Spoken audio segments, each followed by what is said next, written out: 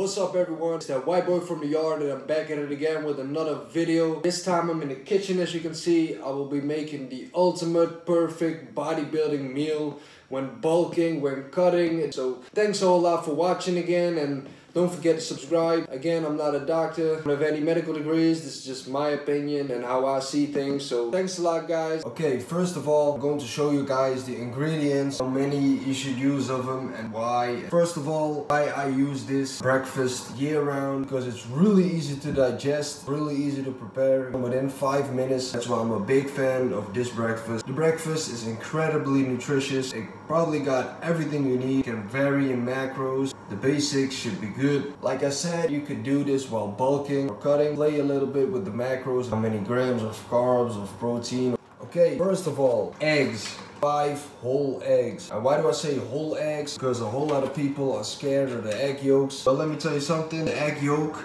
is actually the best part of the egg. The most protein, the best cholesterol, actually all the cholesterol, all the healthy fats that's inside an egg, it's in the yolk. Yeah, I use whole eggs. I use them raw. Why raw? It's just faster, so I don't have to cook anything, bake anything. So a whole lot of people probably are thinking now, what, raw eggs, not good, there's diseases and everything. I've been doing this for 2 to 3 years straight and I haven't had any problems. Maybe a little gas, but that was it. So what we're going to do now is we're going to break the 5 eggs into the blender. The 5 eggs contains around 35 grams of protein, and these 5 eggs contains around 30 to 32 grams of fats. I think an egg is pretty anabolic itself, so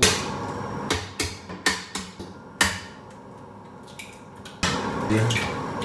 Next on the list, our good friend oatmeal. These are just like instant oats, and yeah, probably shouldn't have these refined form of oatmeal, but it's just quicker. It's still incredibly nutritious. And why oatmeal overall? It's because it's a whole grain. It probably has the best fibers to use as breakfast. Oatmeal got great antioxidants. Oatmeal is actually low on the glycemic index. The glycemic index is something that will tell you how fast something will be digested. Actually, carbs like oatmeal, slower digestible. This will keep you saturated longer. That's why it's a great idea to use oatmeal. It gives you a great boost, great insulin spike, lowest blood sugar. It can keep you saturated throughout the day, so that's why I think oatmeal is a great idea. You can adjust how much you want in it. I will use 50 grams now. That's like 30 grams of carbs coming from the oatmeal. If you're bulking, you could probably easily use around 100 grams of carbs. It will be 60 grams coming from the oatmeal. Now I'm gonna measure it. 50 grams.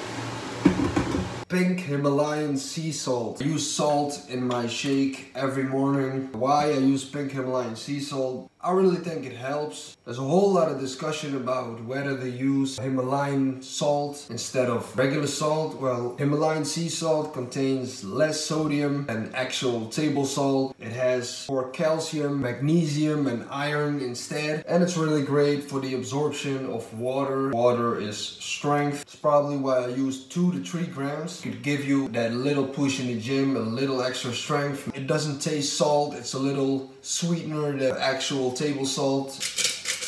Next, chia seeds. It's pretty common these days. A whole lot of people know about chia seeds, why they're good for you. But let me tell you something, I use 3 grams of chia seeds, very high in fibers, just to give a little extra boost of fibers and protein. 2 to 3 grams.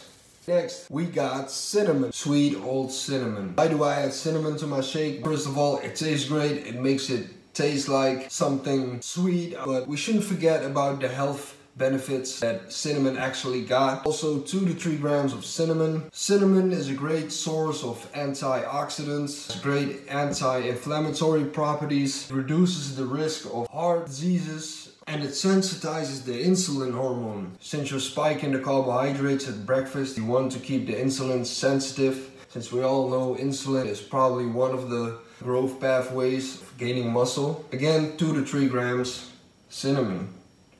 Oh, I can smell it, it's great. Okay, next we got honey. Yeah, I use 10 grams of honey. Tastes great. Definitely a better option than refined sugars. Honey doesn't increase blood sugar, and it actually helps you lower your cholesterol levels. Also, it's a great source of antioxidants as well. So 10 grams, 10 grams. Next, I will just put a scoop of protein powder in it. Why? Because I just want to add a little 15 grams of protein, quick digestible. I just want a little more protein to act fast in my body. So 1 scoop. You could take any flavor you want. It's also just for flavor. I use an isolate, by the way, though. Like So Nutrition, Dutch supplement company. It's just extra additional protein. Since I want to spike my carbs, I want to spike my protein at breakfast since my body's depleted in the morning to get the body up and running. Next, I use creatine. If you use any form of creatine, I prefer monohydrate. You could use any form of creatine. If you use it, you could just throw it in a shake as well. I'll probably put around 8 grams. We all know why creatine is good. It's actually made in the human body. It helps with water absorption, helps to create lean muscle tissue. So creatine. I'm going to add 10 milliliters of apple cider vinegar. Also for digestion, also for its fat burning properties. So there's no reason to skip out on apple cider vinegar. It's a really old recipe. A whole lot of bodybuilders and maybe grandmas used it. So what I always do, actually, just for digestion, fibers, overall health benefits, I add greens. Italian herb mix, parsley, oregano, and basil. Put some in there. Again, overall health.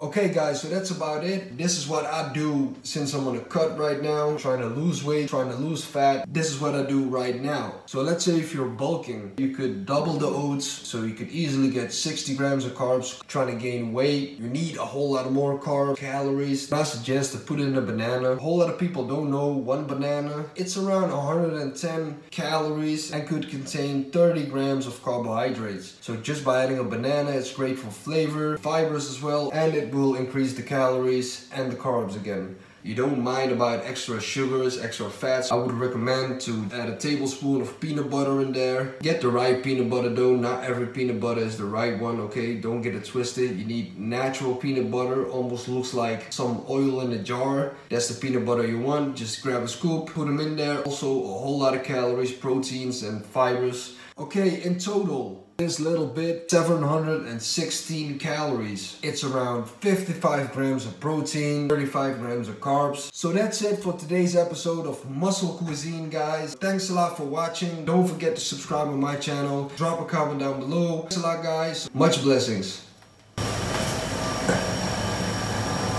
If you haven't seen the video before, go out to my channel and subscribe what these pills are.